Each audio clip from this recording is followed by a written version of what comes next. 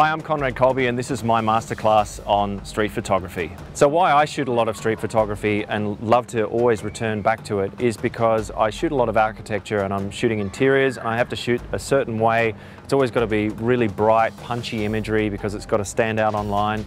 And when I get back to street photography, I feel like I'm suddenly free to do what I want. I can take a picture of a building like that, or, you know, I can get crazy with the angles, I can get crazy with the lighting, I can make that dark Gotham City style looking, ominous looking building in front of me look really cool, you know.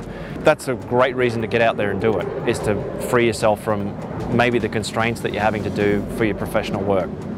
One of my top tips is, if you want to take it to the next level, shoot with a model. Get a model involved. Just make sure you keep your poses natural and keep the moments candid. Make sure you give the model some kind of thing to put in their mind that anchors them to a thought in their heads.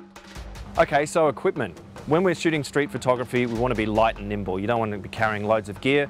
Me personally, sometimes I will take my zooms, but most of the time I'm using primes. I find them less intrusive, they don't attract as much attention from people, so I can be sneakier with my shots and get more candid moments. Because they are a set frame, it actually gets me to think in frames when I'm looking around at what I've got to shoot. So I know which lens I'm going to pull out because I'm thinking that's a 35, that's an 85, that's a whatever it is.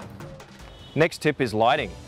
You can use all sorts of lights. You can use natural light, obviously. You've got artificial lighting, fairy lights, a torch, anything you can use, backlighting your subject, creating reflections. If you don't have water on the street, bring some water along. Create something in your scene that makes it unique.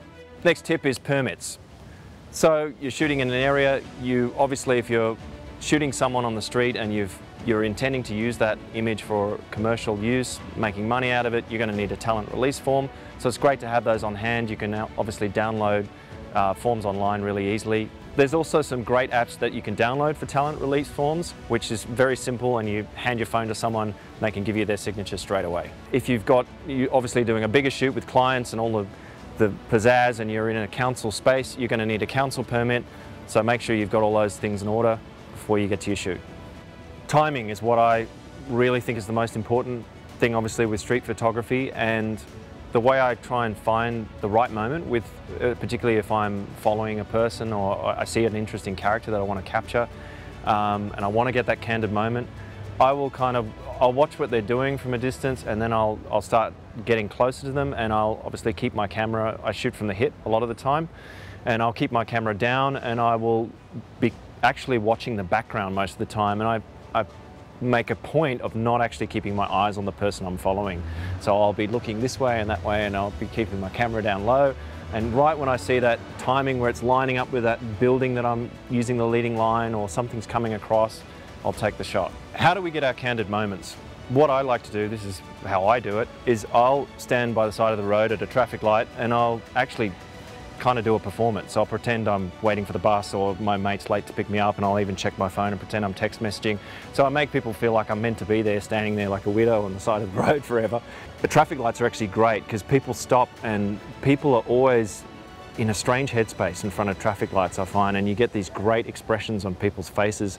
And usually if you can get some backlight coming across, you'll get some nice shadows coming across the ground. Looks excellent. My next tip is always thinking about your tone and texture. What colours are around you, what colours are complementing the scene, thinking about your lights and your shadows, and also using textures around you. So if there's glass, you've got reflections. If there's water available to you, you can even bring some water like we did in the shoot we did. Different ways to look at the scene. I remember one great shot I took was at a beach. I was at a restaurant, and there was a big plate of glass in front of the scene in front of me, and I got this great reflection of palm trees behind me and the guy on the beach in the front, and it just made an awesome scene. So it's stuff like that you find that's just available to you, really. So keep hunting for those things. Next tip is editing. When you're editing your images, obviously for street photography, it needs to look natural, don't over-process them. And also, what I like to do is keep a folder of my images, so the best ones that I think where something really worked, I'll keep in the good pile, and obviously the ones that didn't, I'll keep in the bad pile, and I'll keep referring to why they didn't work and what worked about the ones that did work. And if I start to see a series develop, well, hey, I've got something for maybe an exhibition or something to sell online.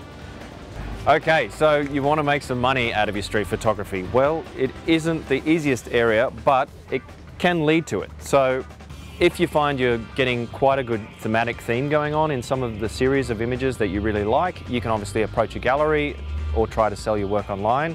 If you're working with a model and you're getting really great stuff, working with talent, you obviously will lead into maybe fashion photography for streetwear, that sort of thing. It can lead to other stuff like shooting cars, shooting scooters, shooting shoes.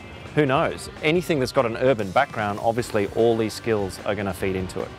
So my final tip is, you're the professional, you know all the rules, now it's time to throw them out the window. Get experimental, get those weird old dusty lenses out of the bag that you've never used before that have the strange crack across the front. Put crystals in front of your lens, get a sheet of glass and shoot the reflection. Zoom while you're taking that shot with your zoom lens. Use whatever you can find around you to create something unique about your photograph. I often shoot into, one of my favorites is actually shooting revolving doors. I'll stand right next to a revolving door and get people coming in and out of it, and I'll get that reflection in the background. There's something weird and interesting about those things, but find different stuff like that.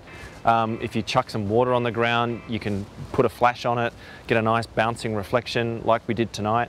One of the things I really love is actually slow shutter speed. I use it quite a lot. I tend to set my camera on about 1/30.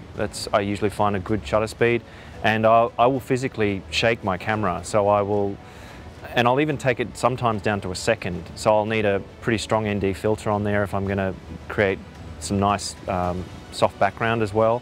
But I get some great painterly effects out of that, and I think it's a really effective thing, especially when you're following a crowd of people. You can get these beautiful shapes with a bit of buildings in the background. Looks amazing. Sometimes I go out in the rain and I take my underwater housing and I get some great stuff. Just think outside the box, keep experimenting. Make sure to like and subscribe this video. I'm Conrad Coleby. Thanks for watching.